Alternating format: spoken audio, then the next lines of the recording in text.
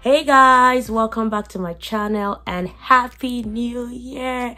I know in February I should be covering my face right now, but I always say to myself, at what point in the year do you stop saying happy new year? Because some people say happy new year till April. Like, are you kidding me? But I kind of say, you can say happy new year the first time you're communicating with someone, the first time you're meeting someone, or the first time you're talking to someone, even in the year. And this is my first time on the channel this year, and that's why I'm saying happy new year to you guys. I hope 2022 has been going on well so far. I want to say thank you to everyone that has been supporting this channel from inception to birth. Now they were a toddler. Just kidding. So I just want to say thank you so much to everyone that has been supporting this channel since the channel started. I really appreciate each and every one of you, and I do not take it for granted. I don't say thank you to those that will be joining this year. I want to say you're welcome, even in advance. And I want to say thank you to even to those that haven't subscribed yet, because I know you probably enjoy watching and that's why you keep watching. Okay, so this month is special to this channel. Why? Because it's the month that the channel started. This channel started in February, and it's, thinking back, I'm just grateful to God that I started it, because I believe it's been blessing people, and I know that it would continually bless people. So for that, I want to ask, I see we're about like close to 200 subscribers, so if we can kind of up that to 200 subscribers this year for our birthday anniversary, like, it's not too bad, right? And maybe we can cut cake and things like that, but just kidding. But I just want to say thank you so much. And before I put videos out, I just thought to come on here, wish everyone happy new year. I pray that this 2022 will be a great year for us all, and I pray that we'll achieve even our goals beyond our expectations in Jesus' name. Yeah, just keep watching. If there's anything you'd like me to know in the comment section, I will just be looking out for it. Any videos you want to see and things like that. Till my next video, bye guys. Hi everyone, today I'll be showing you how I make my spicy Ponmo and Gizzard pepper sauce. Obviously I'll need some Ponmo, some Gizzard, and I'll need my peppers. Here I have tomatoes, bell peppers, scotch bonnets, and onions as well. And I'll be using ginger garlic blend with all my seasoning right here. I pretty much use everything I find: white pepper, black pepper, thyme, garlic powder, you just name it. I also would be using canola oil, chicken broth mix, as well as salt.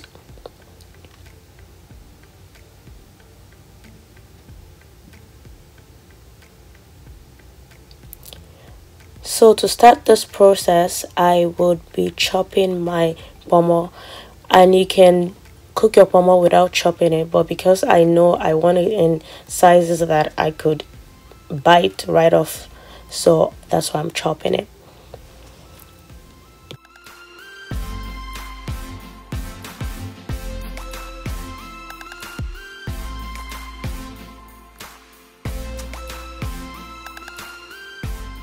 I'm going to boil the Ponmo and Gizzard together, and why separate them? Like, they're going to be in the sauce together, so we're just going to boil them together. So I'm just slicing onions for seasoning, and I'm going to be using every other seasoning I already mentioned to season this Ponmo and Gizzard.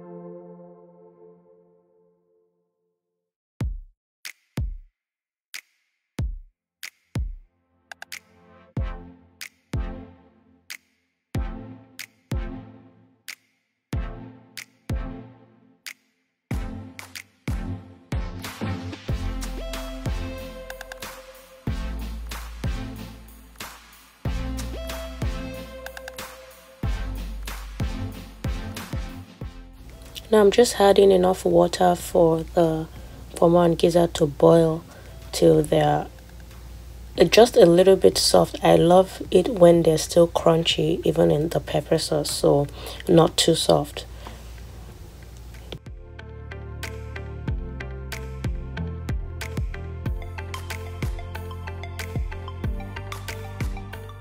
I'm just checking it, and as you can see, it is boiling. Just making sure that it is cooking well and it's not too soft yet.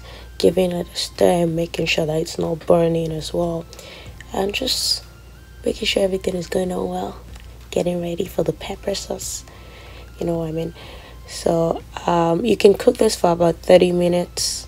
Just make sure that it's not too soft. And now I'm gonna drain it because I don't need all those excess water when you think about it. I can use the stock later if I wish, but I'm just gonna drain everything right now and get ready to make the sauce.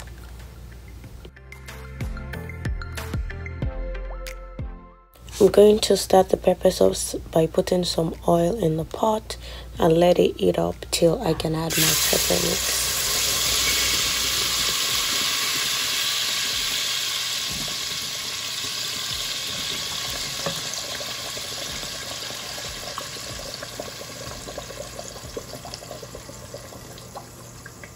And yes, I'm extra. I just made sure you guys had to listen to that sizzling sound of the pepper going into the oil. I love that sound, and I'm like, I'm not going to mute this for you guys. You guys have to listen. Now I'm just adding the broth mix from the Ponmo and Gizzard that already boiled before. Now I'm adding seasoning, exact same seasoning, nothing added, nothing subtracted, because I just like to keep it simple. Okay. Just gonna add everything and let the pepper cook for about 25 minutes, just because I want the pepper to be a little bit dry as well.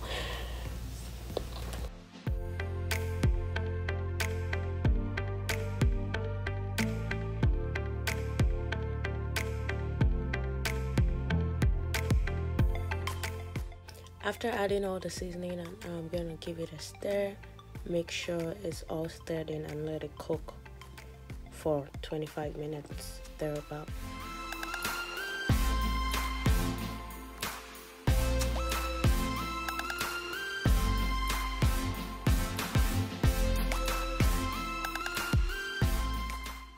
Now the pepper is cooked, and I'm just gonna add the Ponmo and Gizzard.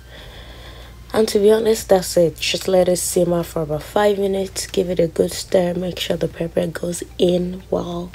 And this tastes so good. It's a recipe that I would always try again. It goes with everything. It goes with rice, noodles, potatoes, yam, like just name it. It just helps enhance whatever meal you're gonna have it with. If you enjoyed watching this, I want to say thank you so much for watching. If you watched to the end, also thank you so much.